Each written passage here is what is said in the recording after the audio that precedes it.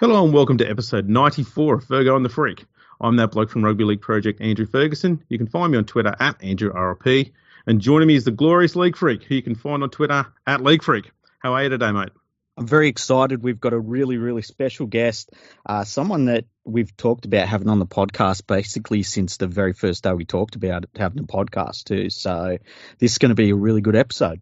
Absolutely, because today we have with us absolute royalty when it comes to rugby league history. We have Professor Tony Collins. How are you, mate? Not bad. And as a convinced Republican, I object to being called royalty. I don't even know if anyone in Australia even cares about the royal family anymore. So, well, you've still got the Queen's head on the money. So yeah, we don't even look at it.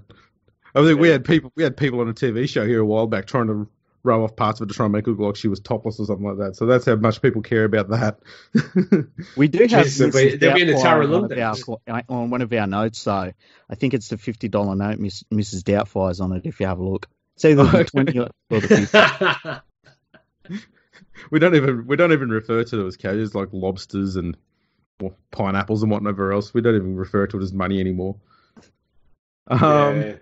So today, obviously, we've got the professor on. We're going to talk about the history of rugby league. Essentially, we want to go back as far as we can to find out day one of not just rugby league, but I dare say football, I guess, and where it began and how rugby league came to be out of all of that.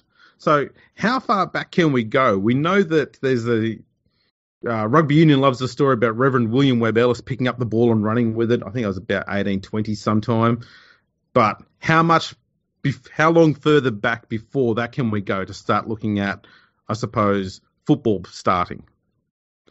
Well, to the very dawn of civilization, I think, because it seems to be the case that wherever you look, people have always played with a large ball. And so, you go back... obviously, Aboriginals and Aussie rules claim that Aboriginal ball games were the originators of Aussie rules, which is complete nonsense.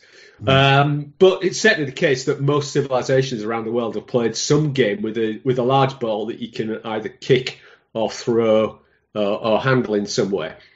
But in terms of what we think of today as the football codes, modern football, it's really a product of the 19th century when the British public schools, which are actually private schools, in a case of classic British doublethink, started to wanted to educate the young men who would rule Britain and the Empire, and they wanted to educate them in a new spirit of competition, of teamwork.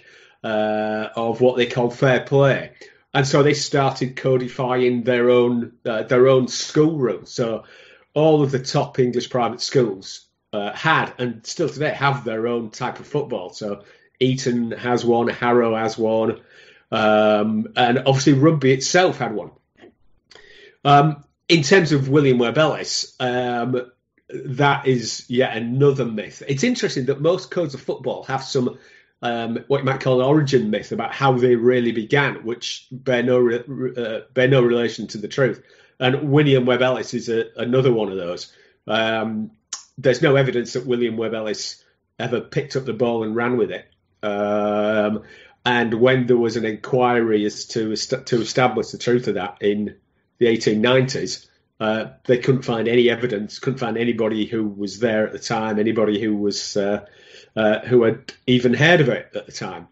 And it's interesting to note that the Commission of Inquiry into William Webb Ellis at Rugby School decided that, well, regardless of the lack of evidence, we're still going to name William Webb Ellis as the founder of the game.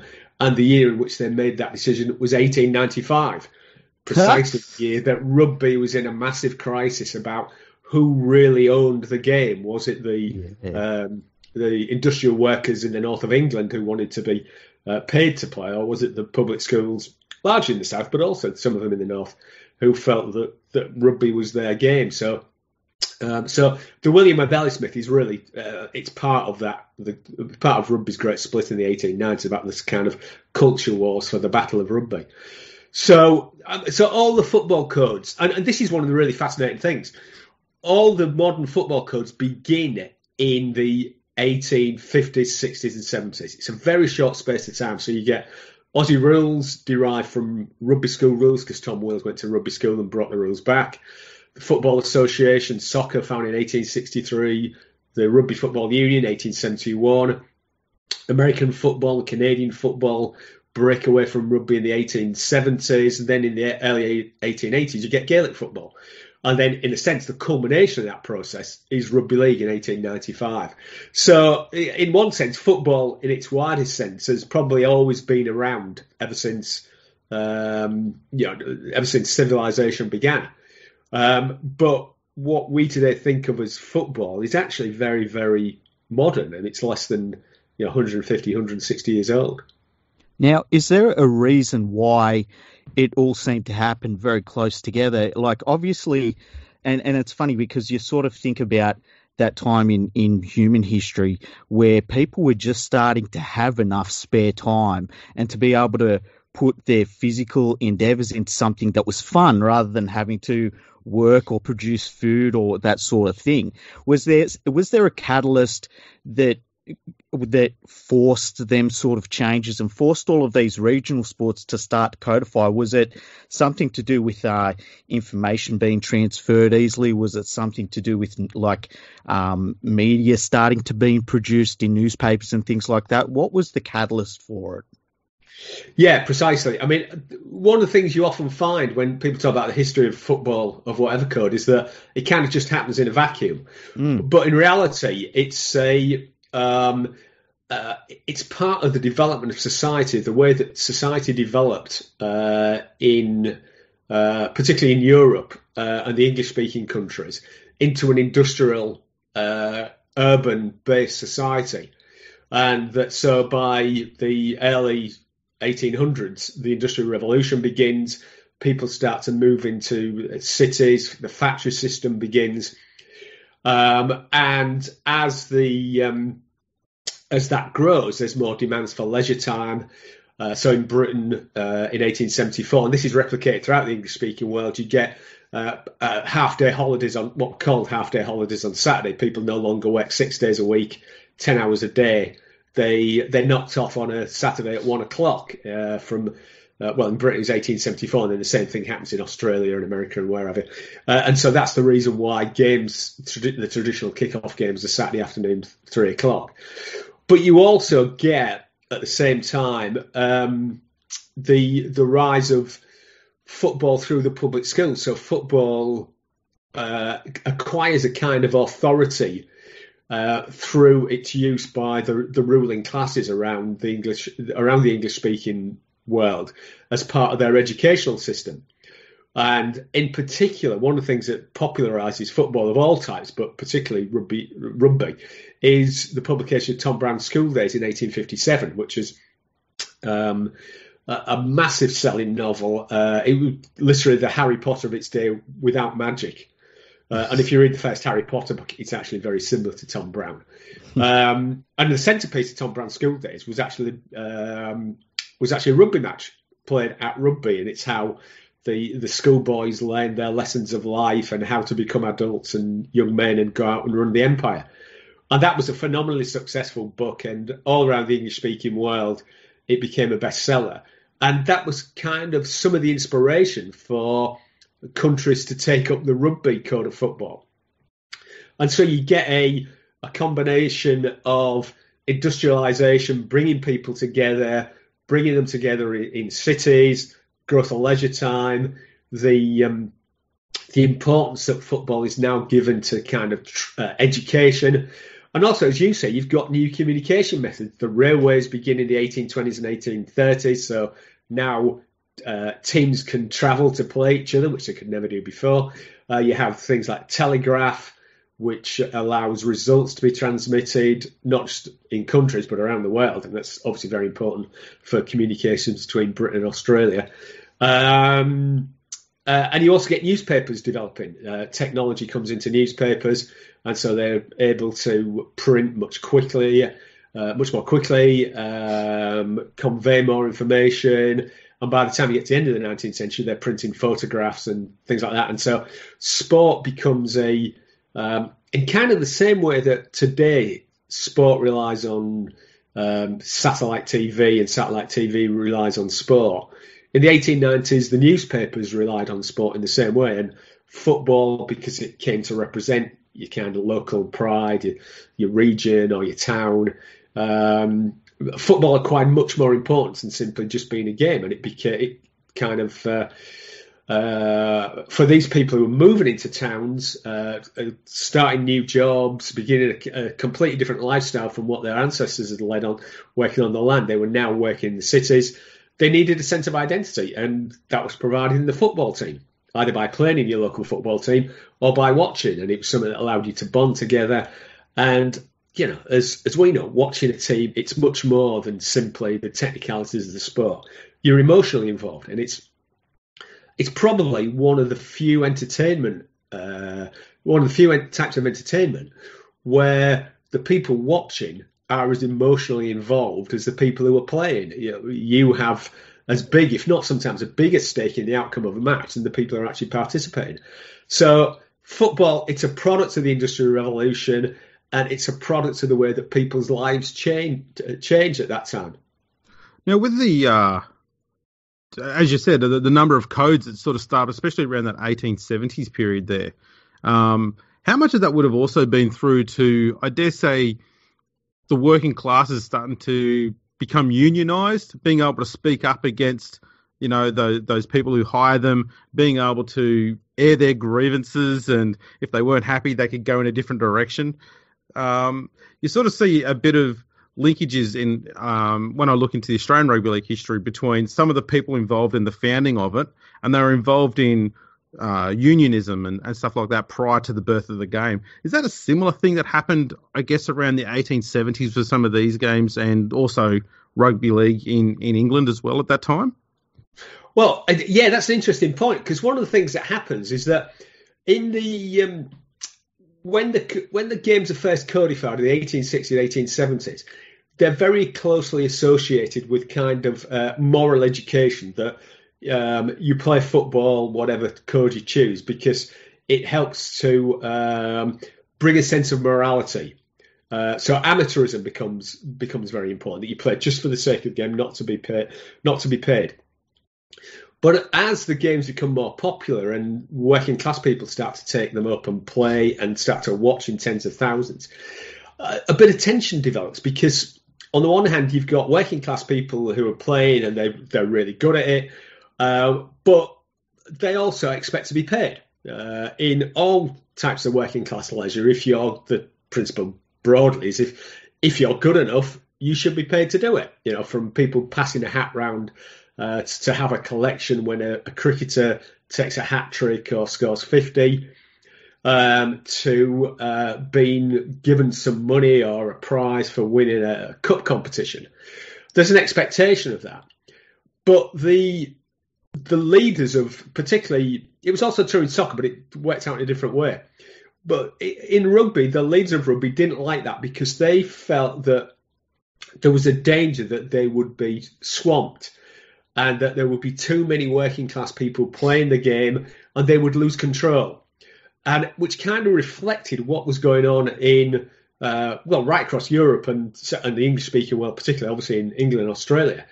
Because there's a general fear in society at that time, and in the upper and middle classes, that perhaps the working classes are getting too powerful. You've got the growth of trade unions, then you get the growth of the Labour Party in both countries, and socialist movements, and so the rise of the working class in particularly in rugby is seen by the people who run the game as part and parcel of the general problems that society has at that time. And one of the reasons why I started looking at the history of rugby, I mean, aside from the fact that I'm a Rugby League fan, but one of the reasons why it's so interesting from a historical point of view is because when people start talking about the debate on amateurism in rugby that takes place from the 1880s until the split in 1895, really they're talking about class.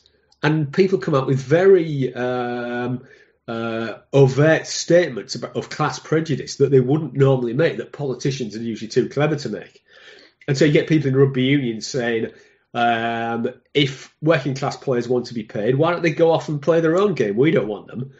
Or the reason why clubs in the north want to change the rules and get rid of lineouts is because their players are too stupid to understand what lineouts are supposed to do.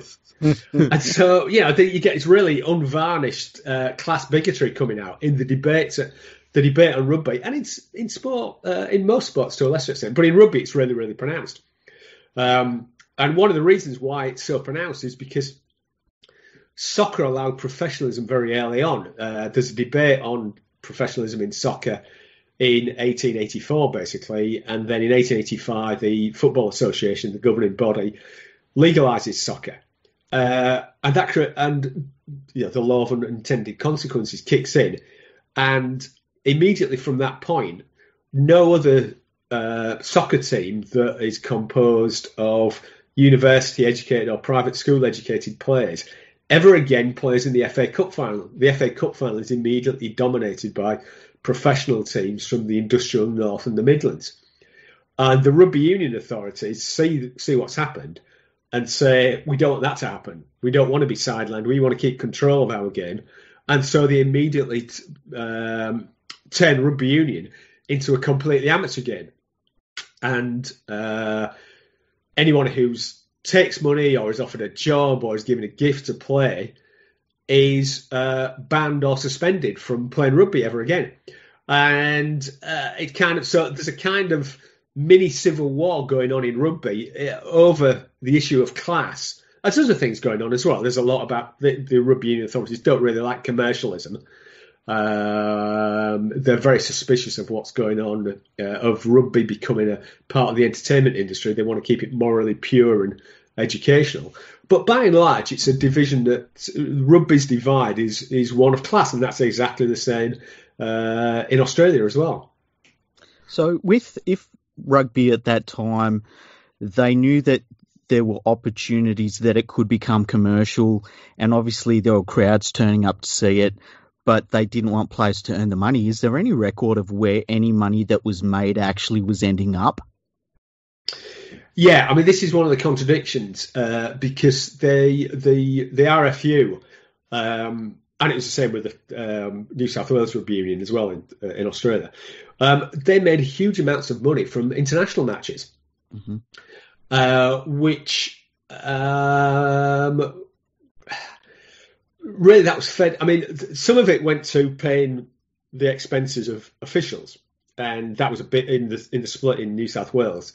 It was the fact that the officials would travel first class, and the players would travel, whatever the equivalent of economy class was, third or second class, was a big issue, and that was also the case in England. But certainly in one of the things that happened in both Australia and England was the fact that the vast amounts of money that was made from internationals went into the building of stadium, which was kind of vanity projects. So Twickenham, most obviously in Britain. But the players, as you would imagine, thought quite rightly that it was players that all these people had paid to see. So why weren't they getting their fair share of it? And the official said, well, no, you should remain amateurs, whereas we can have our paid positions within rugby and have more generous expenses than the players are allowed. So again, you get that sort of class difference breaking out just through the day-to-day playing of the game.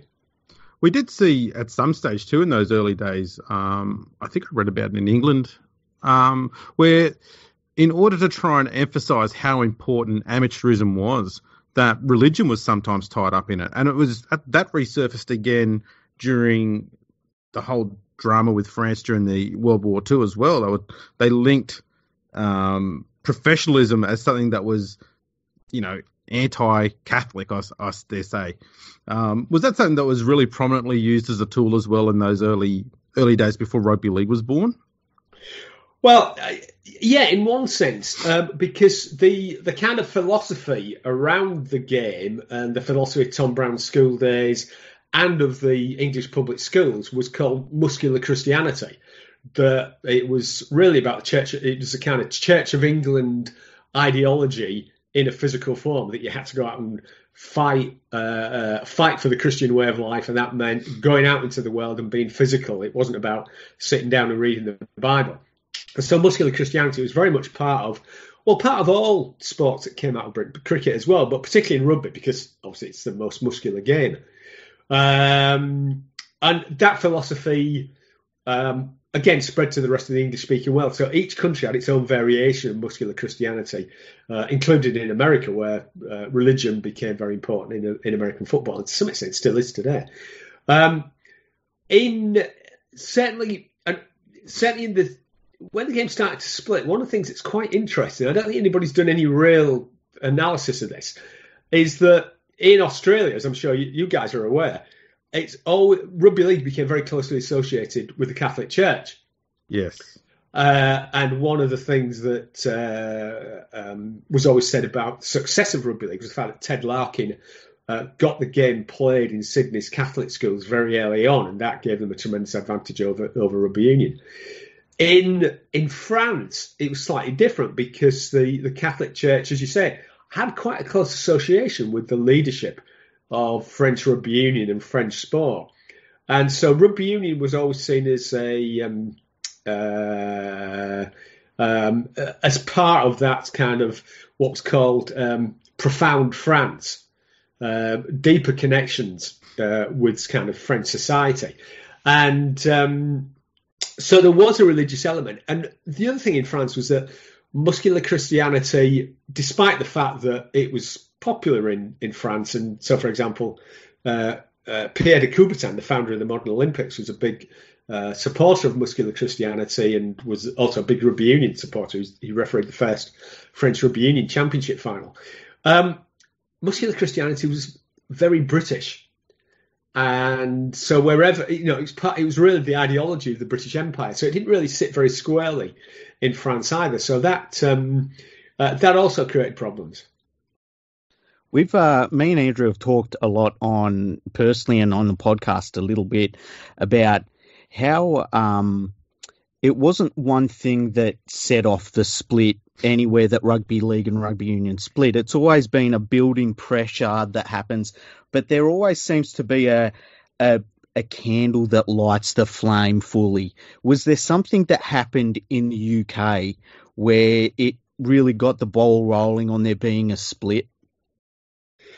Yeah, as you say, it was kind of a long rolling process, and there were lots of different things involved. So, as I mentioned, obviously, the sort of sense that the working class might take over, the fact that where rugby had become a mass spectator sport in the north of England, and to some extent South Wales, it was seen as a threat to the values of Rugby Union. One of the other interesting things that was going on in Rugby Union as well was the fact that there were differences over how to play the game. Mm-hmm. So in the north of England, and again South Wales, in Australia, New Zealand, the conception of rugby there was that it was about running with the ball, scoring tries, passing. It was an open type of game that obviously is at the heart of what Rugby League is. And that in Wales, that meant that they invented the 4-3-quarter system, where they really moved rugby from playing with 2 or 3 quarters to widening right across the pitch at 4-3 quarters. Australia and New Zealand never really liked the forward-dominated game that was played by the RFU. And the RFU, in contrast, and the kind of and the countries where it was dominated by the public schools, their conception of the game was that it was primarily based around scrums. Goals were more important than scoring tries, because that was a trickier skill to master. And so the actual way the game was played was part and parcel of the split. And there had been discussions about moving to 13 aside removing two forwards, even before the 1895 split. But in a sense, the catalyst for that split was the proposal from the northern clubs in England that players should be paid to take for the time they took off work to play the game, what was called broken time. So if you had to break time from work to play the game, in those days, not many people got holiday pay, and obviously holiday pay would run out anyway. You had to lose wages to be able to go and play, particularly if you're going to away matches or playing internationals. You should be compensated. The RFU said, well, no, because you're opening the door to professionalism, and if you can't afford to play, you shouldn't play. And they were very explicit about that. And this idea that if you can't afford it, don't do it, became central to their philosophy of the game. And this debate broke out and went on from 1886 all the way to 1895. In 1893, the northern clubs proposed that rugby should allow payments to players, broken time payments to players. That was voted down by really a type of gerrymandering in the votes on the RFU general meeting. And at that point, the RFU started to suspend clubs who had been found guilty of allegedly paying their players. So Huddersfield, one of the biggest clubs in the country at the time, were suspended shortly after. Then the following year, almost all of the leading clubs in Lancashire, your Wigans, your Salfords, your St Helens, were all under investigation for allegedly paying the players. And so the game's in chaos because the RFU were determined to impose amateurism. And then they declare in early 1895 that we're going to change the rules at the next annual general meeting in September 1895. We're going to change the rules so that if a club or a player is accused of professionalism, you've got to prove that you're innocent.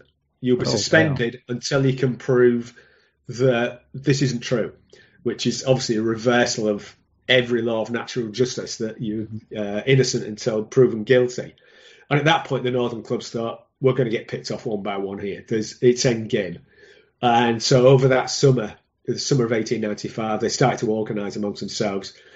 And as we all know, on 29th of August 1895, the 22 leading clubs in the north of England formed the Northern Rugby Football Union, which became the Rugby League. And that's kind of similar, although obviously the detail differs. That's kind of similar to what went on in Australia, although the actual mechanisms by which that happened were very different, because new clubs were formed, but basically on the same principle that we believe that players who bring the crowds in should be paid, and also we want to play a more open, attractive form of rugby. And because the rules had already been changed in Rugby League in 1906, 13 aside, and the play of the ball was brought in, by the time you get to 1908, when the New South Wales Rugby League is formed, they've got the new game, and it's very different and much more attractive than Rugby Union. Now, the one thing that gets, I suppose, lost a bit in this is, if you do a bit of research, you can find out about the schism that saw the game start in England, and there's a fair few books and stuff out there about the game in Australia. But there's not as much known about the birth of the game in New Zealand. And it got to New Zealand the year before, and they had that great tour to England. And they came back playing this new game and showing the Australians how to play it. And, by the time they returned back to Australia, Australia was already playing Rugby League. But New Zealand played a pretty big role in getting the game moving in Australia as well. Yeah, absolutely. You're right. The role that the New Zealanders played in establishing Rugby League down under was massive. And they were that 1907 what were known as the professional All Black tours from led by Albert Baskerville, was really the catalyst for down under. New Zealand was slightly different because obviously it's a much smaller country. It's not as industrialised as Britain or Australia. But on the other hand, New Zealand, like Australia, never really bought completely into the ideas of amateurism. It only really, as with Australia, it really only adopted that very stringent form of amateurism because the British told them to. And also, New Zealand played the game in a much more open way. And you can see the way, I think it's interesting, the way the All Blacks play Rugby Union today, it's based on similar principles to Rugby League, that you keep the ball in the open, you try to avoid set pieces. Most players can handle fairly decently. They know how to pass, and the scoring of tries is at the centre of the way they play. And that's deeply rooted in New Zealand Rugby Union. One of the things that's really interesting and kind of contradictory is the fact that one of the reasons why Rugby League emerged in New Zealand was because of the success of the 1905 Rugby Union All Blacks in Britain. They toured Britain in 1905, 1906, won every single game apart from the Test match with Wales. And not only that, they won almost every game by an incredible margin. They scored, I think it's over 900 points on the course of the tour. Nobody had ever done that. Yes. And they also, one of the most remarkable things, which you rarely see in Rugby Union histories, is that I think it's a case they only kicked 3 penalty goals, which in Rugby Union terms particularly that time, is absolutely mind-boggling, because that's a primary way of winning a game. That's 10 minutes of the average Rugby Union game these days. Yeah, exactly. And it shows the dominance of that New Zealand side at the time, that they just felt, we don't need to kick penalty goals. We know we can win this anyway. Yeah, and obviously there's another interesting point about why they're able to do that, which I'll come back to. But they were tremendously successful in terms of crowds and generating a huge amount of revenue. They made a massive, I think it's like £9,500 profit. Get back to New Zealand, and a significant proportion of the players are broke and have to borrow money while they're on tour just to live. They get 3 shillings a day. Expenses payments, which it's absolutely ridiculous. They're bringing in thousands of pounds, but they're living like paupers.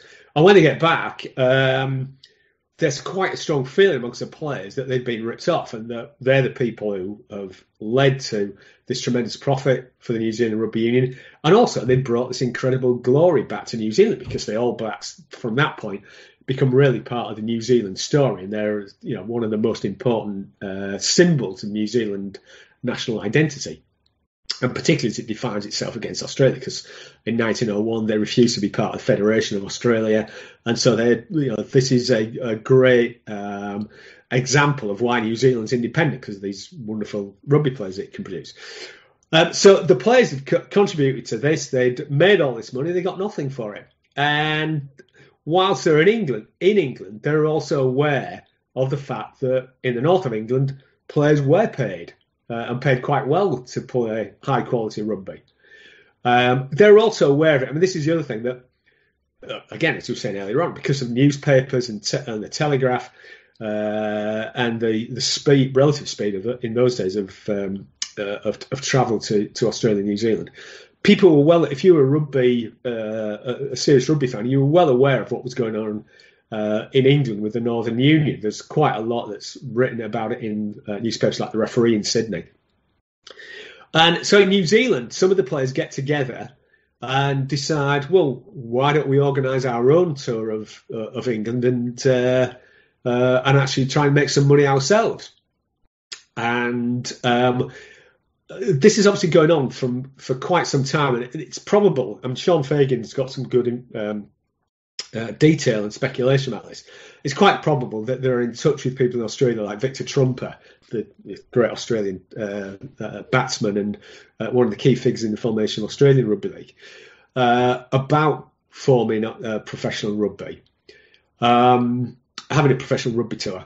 And then in March 1907, Albert Baskerville writes to the Northern Union, as it then was, here in Leeds, to say, we'd like to organise a tour. These are our terms. Would you be interested? And you can imagine this is like a bolt from the blue. And Rugby League has been struggling slightly in Britain. It's lost Manningham, one of the first champions who switched to soccer to become Bradford City. The Bradford club itself is in the process of splitting, and one half stays loyal to Rugby League, the other half goes off and becomes Bradford Park Avenue Soccer Club. So it's going through some tough times. And so this letter comes from Baskerville, and it's like, it's a bolt from the blue. And I think this is fantastic because the All Blacks have this big reputation. They're denounced by the New Zealand embassy. New Zealand agent general, as they were then known, saying, this is a phantom team. It'll never work. Nobody's interested in playing professional rugby, as it was called. And so when they finally turned up at the beginning of September 1907, they turned up in Leeds at the Leeds railway station. They're greeted like conquering heroes. In the meantime, they've stopped off in Australia on the way, where they play test matches against an Australian side, a paid Australian side. They have to play it under Rugby Union rules because the Northern Union rule book hasn't turned up yet. That's right. The communication system isn't that good. But that lays the basis. In Australia, it demonstrates that there's a market for professional rugby. It gives those people involved in the move towards rugby league confidence that this one's going to work. And so that process begins in Australia, and you get the clubs all meet in the early months of 1908 and form new rugby league clubs. The New Zealanders play incredibly good players. They're probably, although you can't tell at this distance, they're probably as good as the All Black Rugby Union team were that came over. And so they return as conquering heroes. Rugby League doesn't establish itself that quickly in New Zealand once they get back, partly because Rugby Union is so strong now, partly because the touring players really didn't know what they were getting themselves into. And so their main focus was on getting the tour organised. Again, it's to put yourself in their mindset. When they set out from New Zealand, they didn't really know how successful they were going to be. I mean, nobody might have turned out in Sydney to watch them. England, it could have been a bust. The only thing they did know was that they'd be banned for life from ever playing Rugby Union again. So they were kind of, that was their focus. And it's not until 1910, until a couple of years after they get back, that the New Zealand Rugby League is actually formed.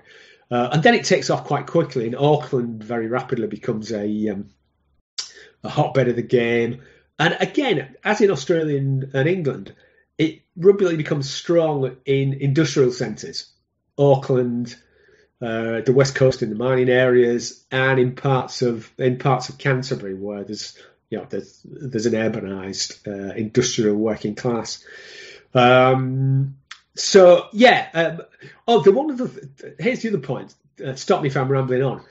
One of the really interesting points, the sort of counterfactual what if thing, is that if there had been no split in English rugby, say they had adopted professionalism, then it's quite probable that rugby would not have become the national sport in either New Zealand, or certainly not had the massive importance that it has in New Zealand or South Africa. Because when the All Blacks visited England in 1905, then the South Africans came over in 1906, they were incredibly successful. Hardly beaten. I think the Springboks were beaten a couple of times when they came over the following year. And they went back as conquering heroes. If they'd have played full-strength rugby, if the northern clubs had still remained in rugby, they'd have played a full-strength England team, then they wouldn't have they'd have played the clubs in the north of England. They wouldn't have won so easily, and they wouldn't have gone back as the conquering heroes. And so perhaps rugby wouldn't have had that central position in New Zealand and South African society it has today. So the split in English rugby actually helped Rugby Union in South Africa and New Zealand to become the big sports that they are today. It's interesting because I feel like there's almost a hangover of that these days where, when a team plays the Australian Rugby Union team, it's really just a bunch of guys from North Sydney private schools that they've beaten, not really the pride of Australia's rugby strength, And I guess you can say the same thing when Australia plays Great Britain in Rugby League. They're not taking on the best of the best. It's sort of a split playing group. But it's interesting to think about that. Yeah, if Rugby Union really would have grabbed the nations of South Africa and New Zealand if they didn't have those all-conquering sides, that's a really interesting thing to think about. I think that's and when you think about it, that's the case in most nations that play either league or union, because with the exception of obviously PNG and Queensland, New South Wales, you haven't got anywhere where rugby league is that dominant. So there's always that issue. And again, a lot of rugby union people say, it's only played in Eastern Australia and Northern England and PNG. But in fact, you look at rugby union and aside from New Zealand, where you've still got a significant rugby league played, it's also played by a minority of people. Even in Wales, South Wales, soccer is huge there. Cardiff City and Swansea City, when they're going well, they get crowds that easily are bigger than the local rugby union clubs. In England, it's still rugby union is still largely confined to those who have gone on to either private education or university education, and is where it's a truly cross-class game. That's only in certain centres in the southwest and places like Leicester in the East Midlands. So it's not a national. It's not a national sport in the fullest sense like soccer is. And obviously in South Africa, it's the game of a very small minority, which happens to be white in I can't remember what they put. I think 15%, is it? Maybe less than that, the white population of South Africa. So there aren't many countries where rugby union is actually the national game either. That's right. Now, one thing about that 1907-08 New Zealand side is they played a game, I believe, I'm going off a hazy memory on this one. They played a game in Sri Lanka as part of their tour, which is basically, I think, just rounding up a few locals and playing a game on a local beach or something as though I was just stopping over on the journey over. But I don't believe there's been a game played there since. No. It's actually one of these interesting sidelines because as with most passages to and from Australia from Britain, they stopped off at Colombo in Sri Lanka because it's like 2/3 of the way. And Sri Lanka, oddly enough, has quite a strong rugby union tradition because it was played in the elite schools of the British colonial settlers. And then as they began to open schools for the Sri Lankan elite, it's also played then. So rugby union is still a very important game in Sri Lankan private schools.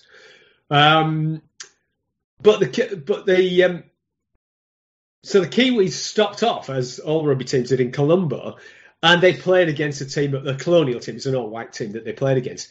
And somebody raised the objection in whatever the Colombo newspaper was to say, well, hang on a minute, aren't these professionals?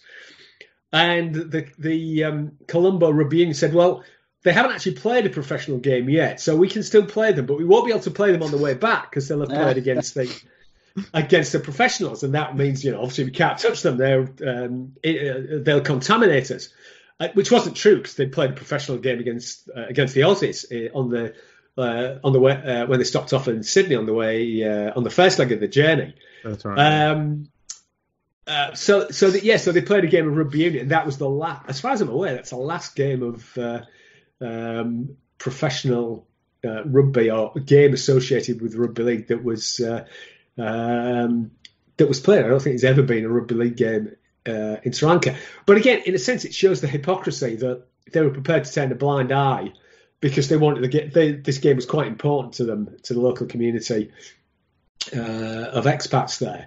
They were prepared to turn a blind eye to the fact they were, but certainly by the standards of rugby union, they were professionals who they were playing against. And there's a lot of that hypocrisy through rugby union. I mean, we've joked, and it's been joked for a long time, how when rugby union finally turned professional in 1995, that they just really decided to start paying taxes on what they were earning. Yeah. one thing I would like to ask you is, with the formation of rugby league in Great Britain in particular, are there things that, when you look back at them, are there mistakes you felt like they made, or are there things that you think they should have done differently that maybe would have given rugby league a better foothold in the UK than what it had? Because obviously it was mostly confined to the north, and it really still is for the most part. Are there any mistakes you think were glaring mistakes that they made? Yeah, lots. I mean, I think it's always easy to criticise people in the past because you've got the benefit of hindsight. So you should have done this, you should have done that.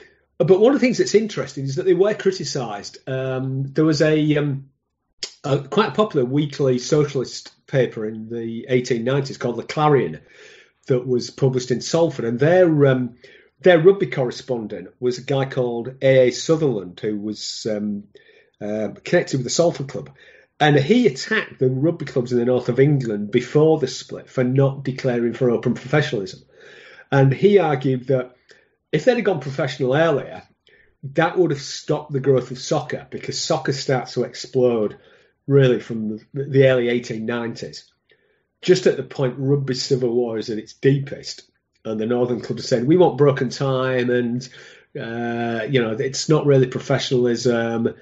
And they kind of wanted to try and find a compromise or a modus vivendi with the amateur zealots in the Rugby Union.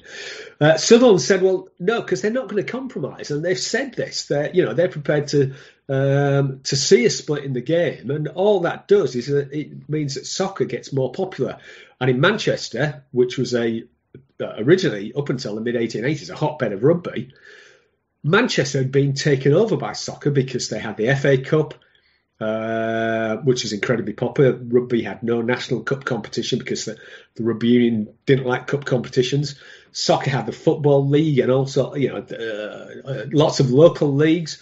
The RFU again opposed leagues, and leagues were only formed in Lancashire and Yorkshire in 1892, 1893.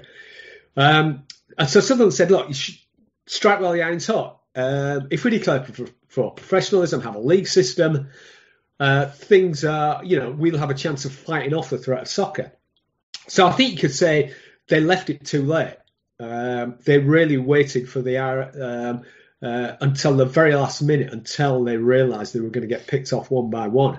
And even after the split, a lot of people thought in the Northern Union well, maybe there's a chance of compromise that we'll become like the professional league in the Rugby Union, just like the Football League is the professional league in the Football Association, which is kind of naive because the people who ran the Rugby Union were absolutely determined not to have any compromise. And you could tell that the way after the split, anybody who was associated with the Rugby League in any way whatsoever was expelled from rugby.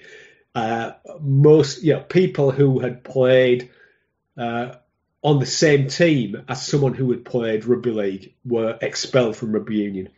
Wow. The most bizarre case is that there was a Christmas pantomime troupe that had put on some kind of typical British pantomime in local theatres in Yorkshire, organised charity rugby matches to raise money for local charities, hospitals and things like that. And the Yorkshire Rugby Union banned their teams from playing in these charity matches because the pantomime troupe had also played charity matches against Northern Union sides. Oh. So it was kind of insane what was going on. And they were just absolutely frenzied in their attempts to get rid of any association with Rugby League. So I think you could have probably said with hindsight, and as Sutherland said at the time, if they'd have said, right, we're going to, look, these are our demands. We want broken time, we want a league system, and if we don't get it, we're going to form our own association or union, then they probably wouldn't have got it because the RFU were determined not to compromise, but it would have made the split a lot cleaner and a lot clearer what was going on. As it turned out, the 22 clubs broke away, and then eventually over the course of the next 5 or 6 years, most of the clubs in the north eventually joined them. But it took a long time, and it was kind of messy and unclear. So yeah, I think they could have done that. They probably could have changed the rules earlier. it wasn't until 1906 that the game definitively moved away from rugby union when it went to 13-a-side, and the play the ball was introduced instead of rucking and mauling for it. They'd had 13-a-side had been discussed before the split, and what as part of the differences in conceptions of how rugby should be played. And immediately after the split, I think in December 1895, they'd played a couple of experimental 13-a-side games, but they decided not to follow up on it. And so they kind of didn't change the game as quickly as what it might have done to make it more attractive, not least to counter the threat of soccer, because one of the things that happened in the early 1900s was that in the traditional rugby playing areas of Yorkshire, where there had been no professional soccer whatsoever, apart from Sheffield in the south of Yorkshire and Middlesbrough in the north, it had been entirely rugby dominated. But by the time you get to the early 1900s, you start to see soccer clubs being formed. Was it Bradford City in 1903, because Manningham decides that he wants to play soccer rather than rugby.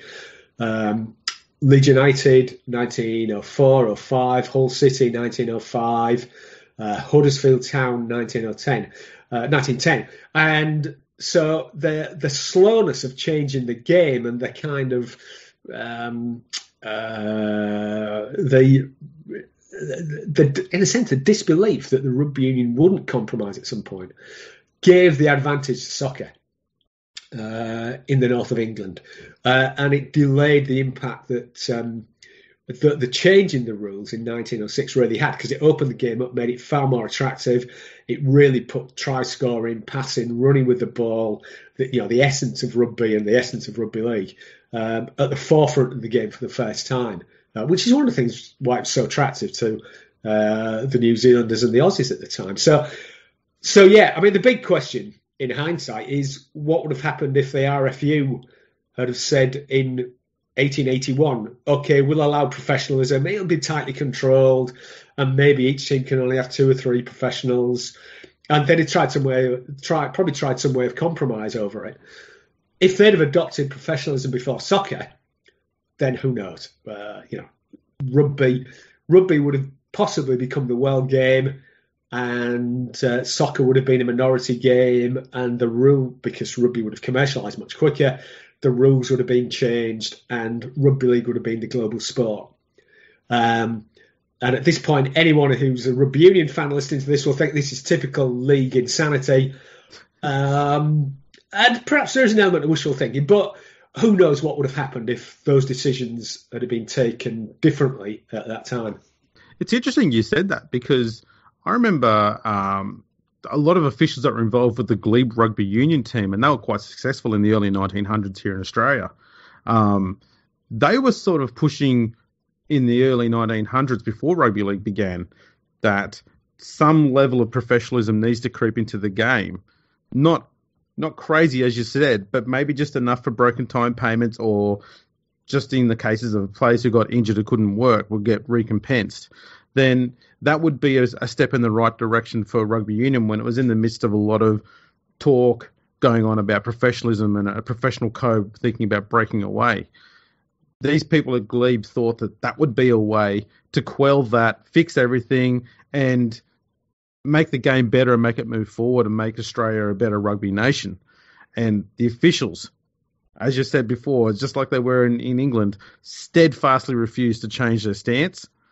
And Glebe decided, well, that's it, we're just going to switch codes. And given they were the top side, they just dragged a few other teams with them at the same time who believed in the same thing. And it was all, as you said, working class teams from working class areas. And I look at it and wonder, how much did the officials in Australia, if possible, learn from what England had gone through when they had their great split? Given that the English one was a bit slower, I guess.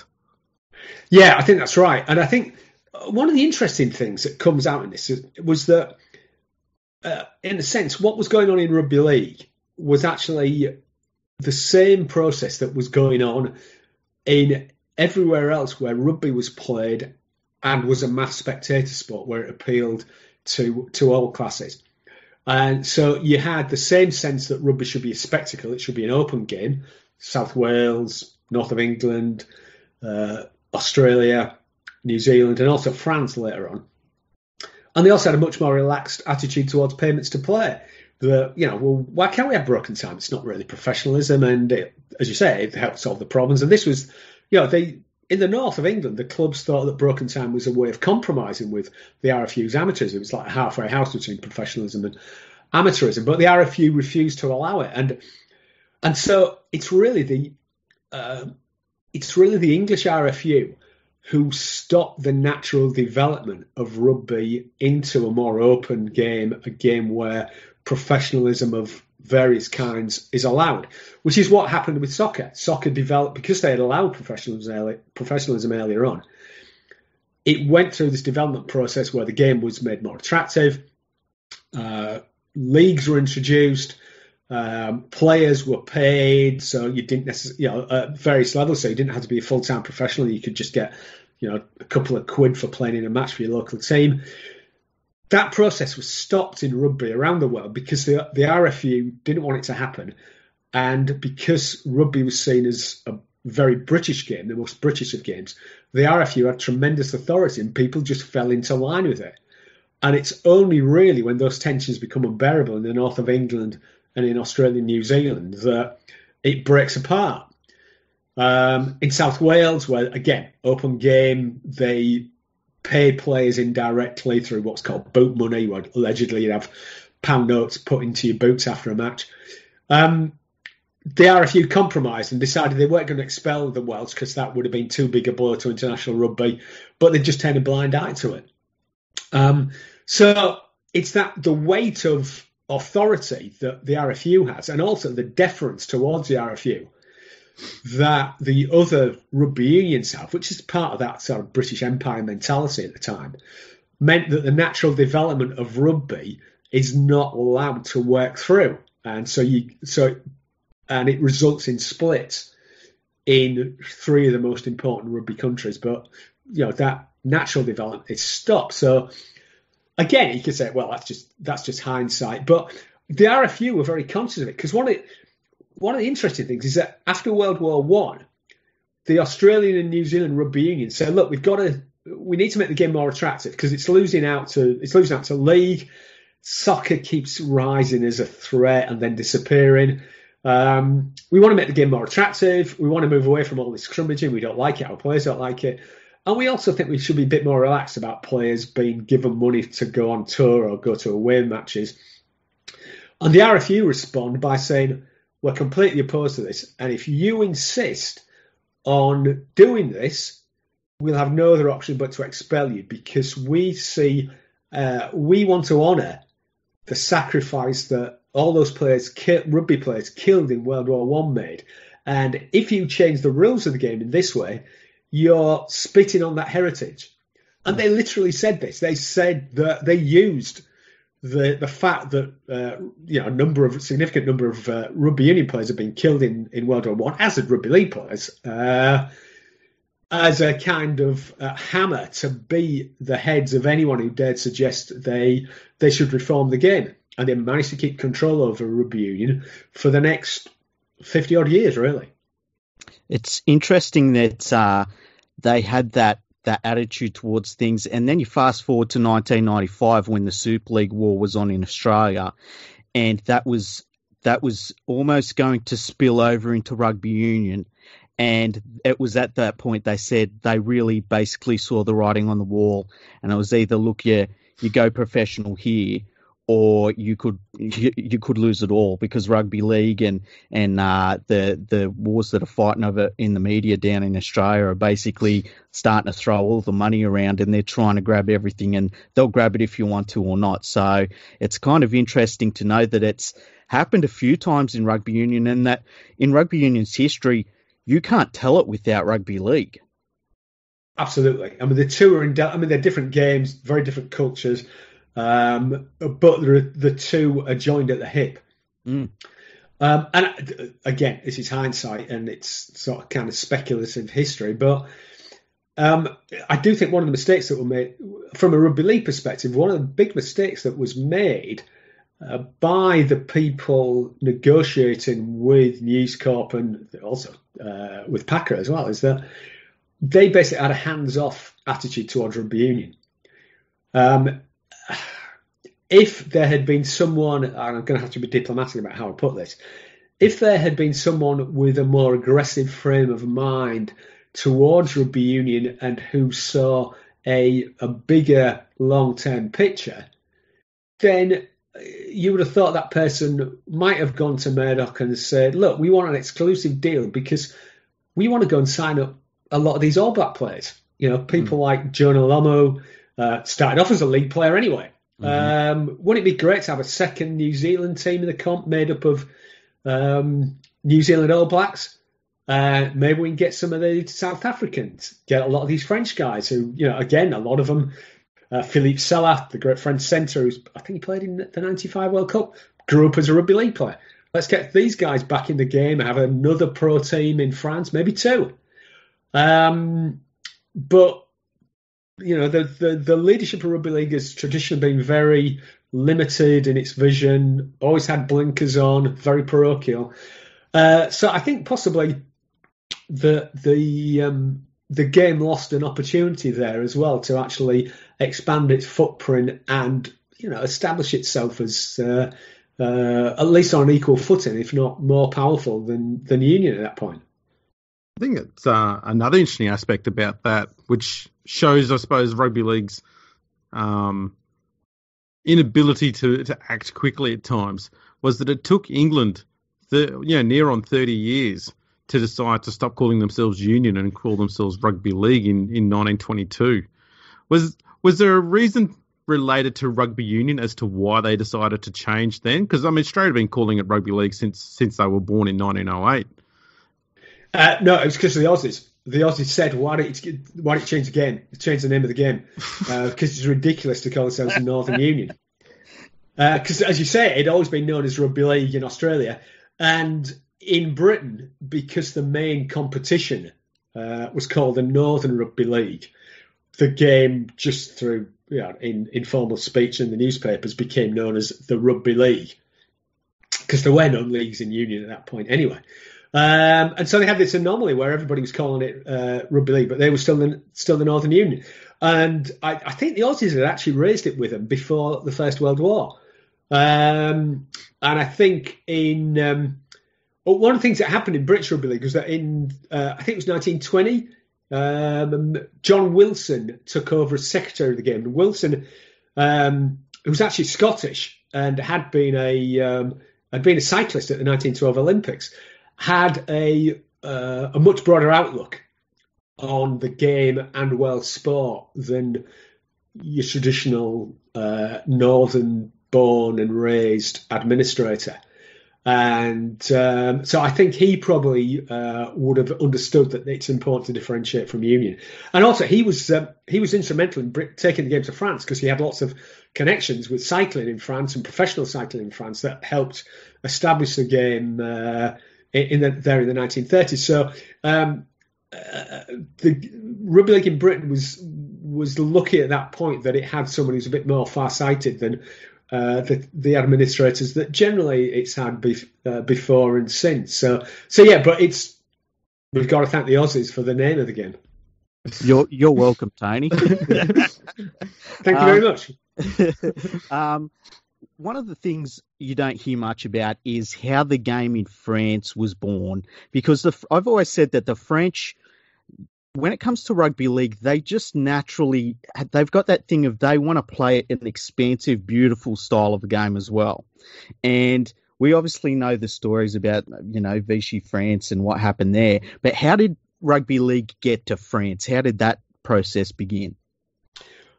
Right, good question. And again, it's because France, rugby was taken to France by, if you like, the Anglophile elite, the people in the elite of French society who looked towards Britain and particularly the British Empire as an example to be emulated.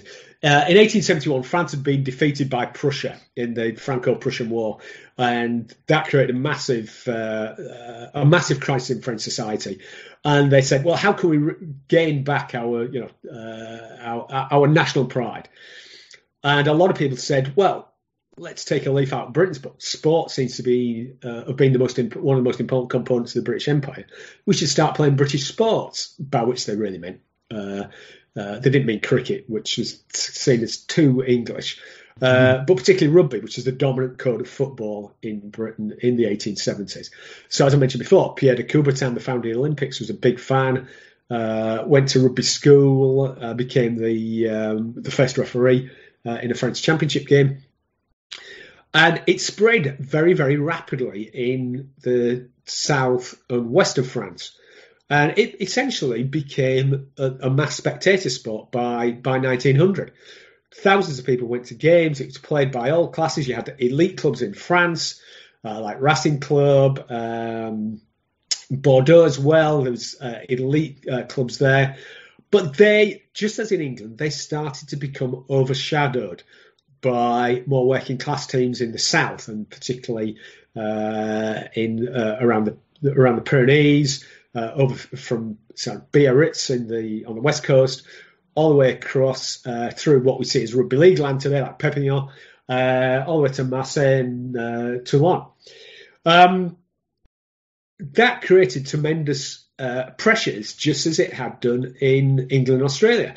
In France, there was even less time for amateurism. I think it's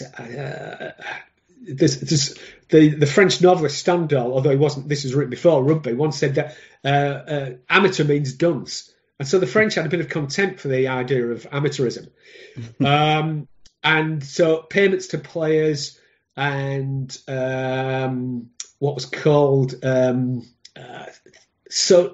think it's called social assistance, roughly translated, whereby local businessmen would give jobs, houses and things like that to players, became very popular. And so you get a situation where rugby in the south of France by 1910, 1911, 1912 is basically the same as rugby in England or Australia before the split. So much so, in fact, that in 1912, in the Rugby League archives, there's a letter from a French guy in 1912 saying, you should come and play matches here, because basically the French are playing the game the same way as it's played in the north of England, both in playing style and the fact they're paying players under the counter, but nevertheless they're paying players. And the Rugby Union's kind of aware. The Rugby Union in England is kind of aware of this, and they don't like it. However, so when the Kangaroos come over in 2021, they try and organise a match in Paris, and the French Rugby Union contacts the authorities and basically stops them from hiring any stadia in Paris. And so that kind of puts the lid on things for a while. But in the 1920s, rugby becomes even more popular in France, becomes absolutely massive. You get examples of clubs effectively buying a team of players to win the championship. And so the tensions become more and more unbearable between amateurism and kind of covert professionalism. And then in 1931, the French are expelled from Rugby Union's Five Nations, ostensibly because there's an outbreak of fighting when they play Wales in the 1931 Five Nations Championship. But there's for a long time, there's been a lot of disquiet amongst the English about the levels of payments for play in France. And also, they don't really like playing against people who don't speak English. They see this as a game for people of the British Empire, and the French are only tolerated. So, for example, it's not until 1979 that the French actually become full members of Rugby Union's international board, despite the fact they'd been playing Five Nations Rugby Union for 70 years. So that kind of attitude prevails. So they're kicked out, and they lose one of the most important attractive features of rugby for France, which is that they can play England every year. And so you've got a combination of circumstances. They're kicked out of Rugby Union, of International Rugby Union. The players are demanding payments.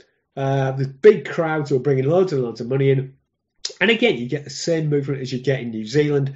Players start to think, well, how come we're not getting our full reward for being the people who bring all these crowds and give the game such national prominence? And thanks to John Wilson, as I mentioned before, has contacts in the French cycling industry. Cycling is the most professional sport in France at that time. It's the pioneer of commercial sport. The Tour de France began in 1903, and it's basically the most significant sport in France. People involved in that are also interested in professional sport, and so they promote boxing. They try to do American football as well later in the 1930s. Wilson meets with them. They obviously come to some agreement about promoting the game in France. And then Jean Gallier, who's like the number one rugby union forward in France, played for the national team, clearly one of their greatest ever players, becomes the figurehead of this, kind of like Baskerville in New Zealand.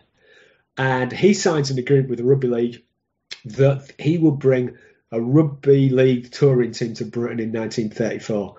The touring Kangaroos, the 33-34 Kangaroos, play an exhibition match against a British side in Paris on New Year's Day in 1934, and French Rugby League explodes.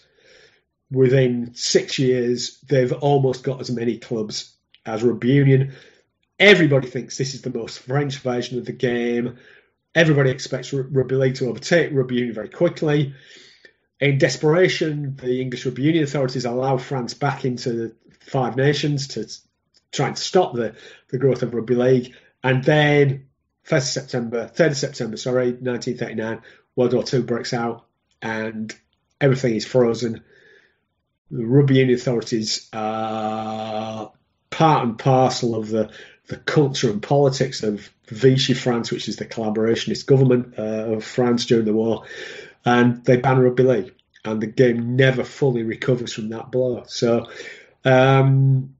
which kind of shows that, again, it illustrates the point that wherever rugby becomes a mass spectator sport, it's kind of heading in the Rugby League direction. And it's only the absolutely virulent and deep-seated hatred of the league and what it represents that stops it developing in France, and even to the extent of, the people who ban it, the Rugby Union people who ban it, are collaborators with the Nazi invaders. The game in France did recover after the war briefly, and I think it was largely because a lot of the players who came through in the late 40s and 50s and to part the early 60s had lived through a lot of that drama that went on with the game being deleted, as children and teenagers and the like. But once that generation stopped playing football, that golden period of rugby league that was in France sort of seemingly came to a very abrupt halt, and it's never really recovered. It's also worth noting too that the French governments, I don't think have ever have they actually apologised for that, or? No, there was a government inquiry into it in, I think, the early 2000s, but I don't think the report was ever published. You're right. I mean, there was that goal that the second golden era of French Rugby League was obviously in the early 1950s when Puy-Jobert side came to France and just dazzled everybody with the fantastic football there. And then it came back again in 55. They should have won the World Cup in 54 when it first staged in Paris, but it sounds like they were just they were taken by surprise by an underdog Great Britain team. But there are also structural problems, because when the game was started after the end of World War II, all sports in France, and still today, have to be registered with the government. When the French Rugby League went to register with the government in late 1944, early 1945, the person they were negotiating with was actually, who was the head of the government sport agency, was a Rugby Union official. They weren't allowed to call their game rugby. It was jeu à 13, the game of 13. They could have no more than 200 professionals. The game wasn't allowed to be played in schools. So there was all these structural disadvantages. And then in the late 1950s, early 1960s, Charles de Gaulle comes to power. His main thing is building up French national prestige. Rugby union is very important to the government. One of its ministers, Jacques Chaban-Delmas, actually played for the French rugby union team in the 40s. Although he was, according to Robert Fasselet, the great historian of French rugby league, he was always very sympathetic to rugby league. But rugby union, for obvious reasons, played a much more important role for the diplomacy of the French government than what rugby league could ever do. Because obviously you go to a match at Twickenham, and there in the crowd are government ministers, senior civil servants, bankers, judges, the rest of it. You go to Rugby League International in the north of England, and they're not there because it has a completely different constituency. So rugby union helped fulfil the political aims of the de Gaulle regime. So rugby league's completely on the back foot. And then in the 1960s, French rugby union becomes very rich, and it starts picking off rugby league players. So one of the great French players, great rugby union French players, World Rugby Union Hall of Fame member Joe Masso, started off as a rugby league player. His father was a French international, and he just simply couldn't resist the amount of money that was offered to him by French rugby union in the 1960s.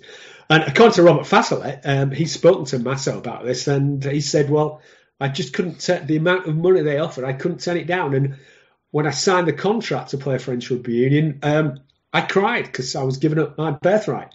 So the game, and it had its own problems. As with rugby league in every country, the officials in the game tend to be very parochial, didn't have much vision for the game, had their own club's interests at heart rather than the bigger interests of the game.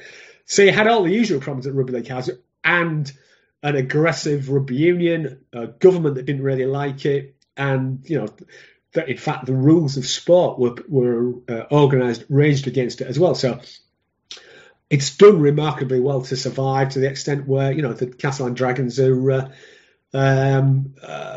really revived the fortunes of French rugby league for the first time in 50 years, really.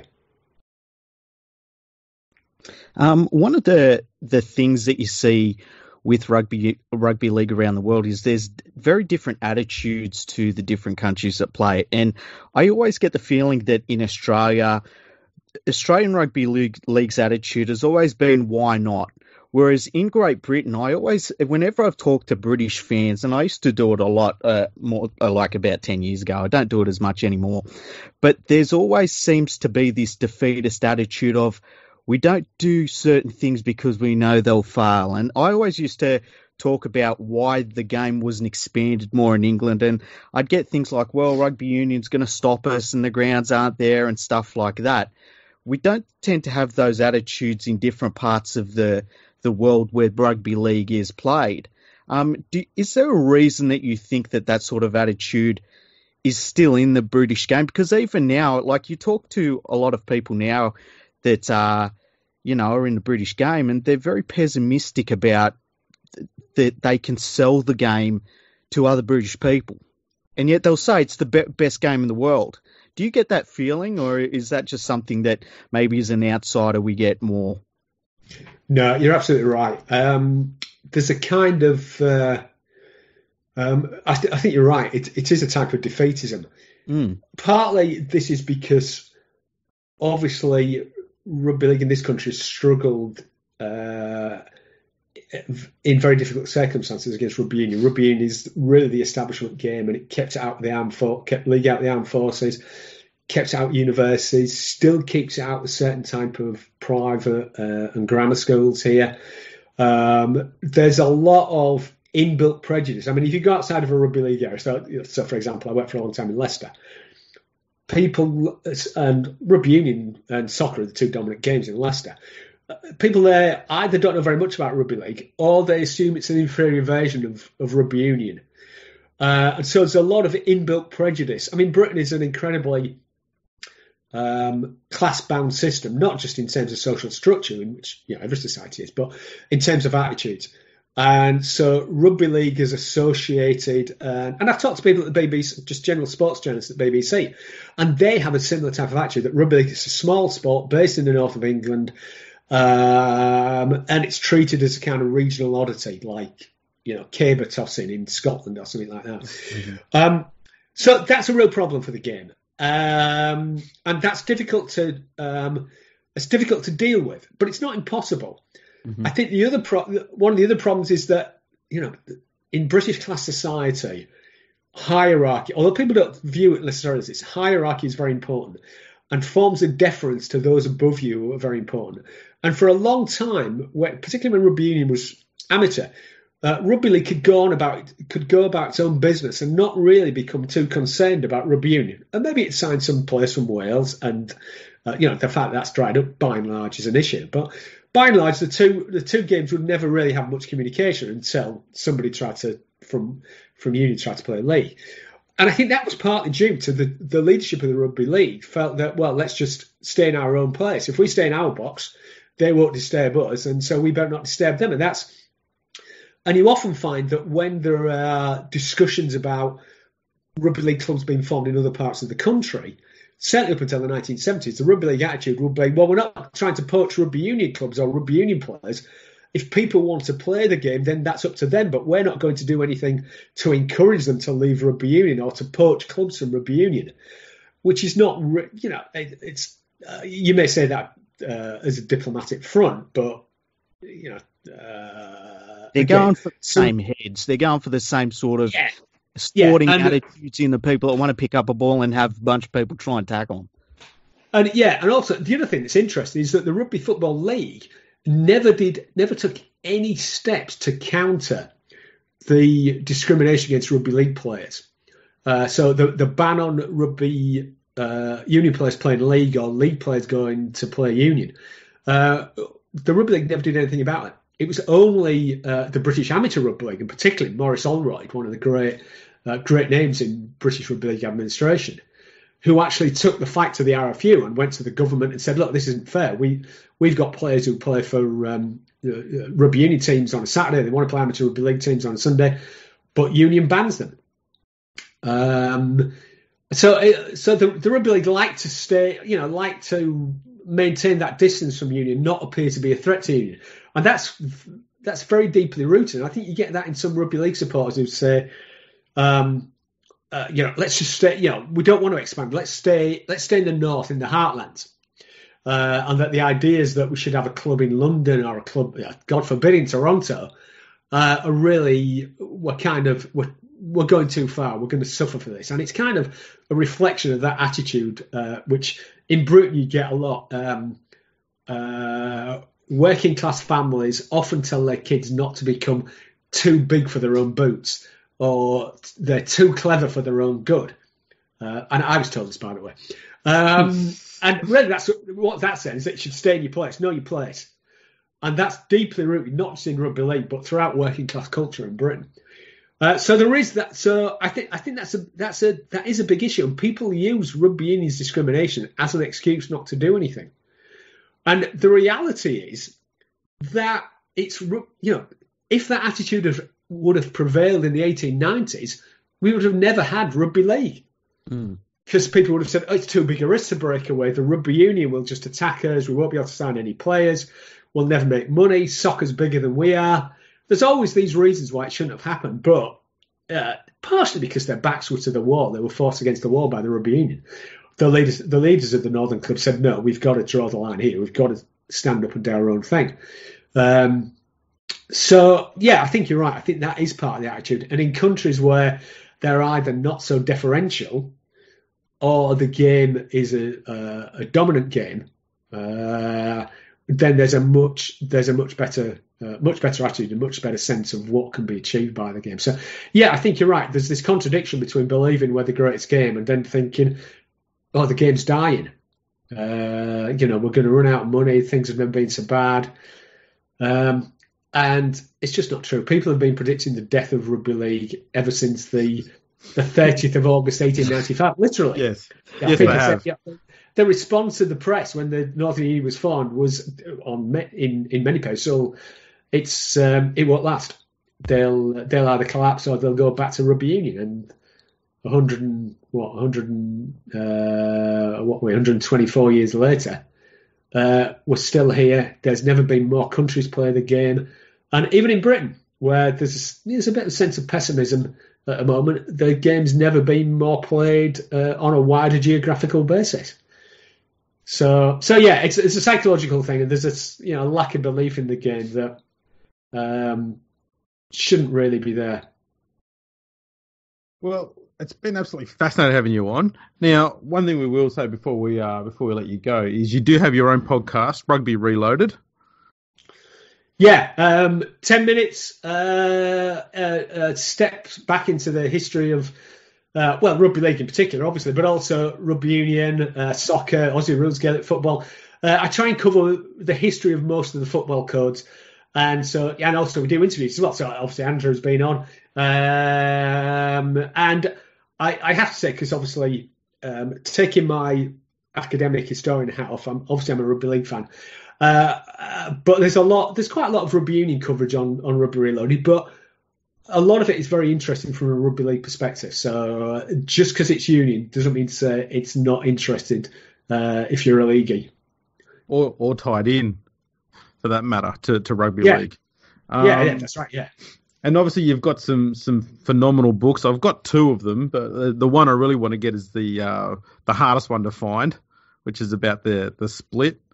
You see it on. I don't know if you've ever done a Google search for it. But you have find it up on Amazon and stuff like that. It's got like price tags like $9,000 and $5,000. Yeah, listen, I've got to apologise for that, because working in university, there's a certain you're expected to publish in with university publishing companies. Like, I won't name the names because I don't want to get sued, and they charge a ridiculous amount of money, but.